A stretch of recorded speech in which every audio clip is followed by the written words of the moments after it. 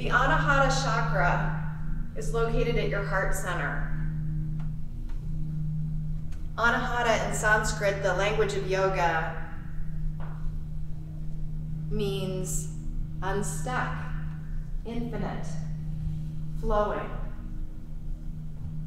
So allow beautiful, healthy, healing, loving energy to flow into your heart center.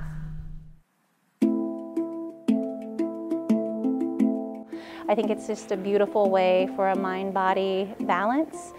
They are working really hard with their schoolwork and on the field, and sometimes you just need a breath. And to sync that breath to a movement is just a really beautiful way to decompress. Limit to the amount of benefits you can do. Stretching, for one, it's good for the body and the mind. I think benefits of yoga, definitely if you're an athlete, it will keep you from getting injured. It clears your thought. It helps you become more you, in a sense. It helps you find who you are. I'm going to walk this foot back, and maybe bring it up. Parallel plank, are you okay? Yeah. Coming out. The students are asking for them. So wrestlers came and said, hey, we've heard great things about yoga, could you do it for our team? It's just a really good a way for students to try and experience and grow, and we're just really proud of the initiatives that we're creating.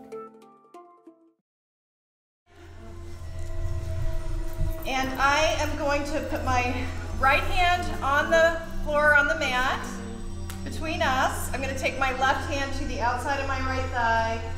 Inhale, lengthen. Exhale, twist. And Camille's going to go.